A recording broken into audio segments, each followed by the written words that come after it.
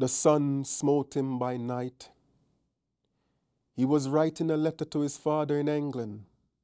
There, the stars mirrored what he wrote, but kept their distance. He shook his jam jar of fireflies, blinky blinks, and heard heavy cannonade blasting from the direction of Herrera.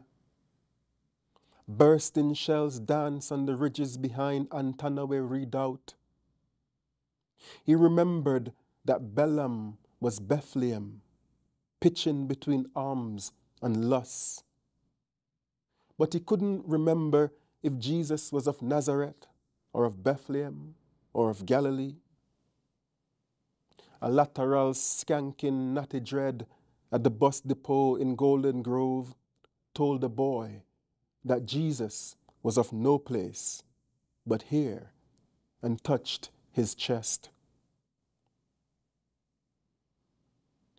It was around this time number 2292 Private Herbert Morris, age 17, was executed for desertion by firing squad composed of 7 West Indian soldiers and 3 white soldiers. His soul fled to Midian accordingly.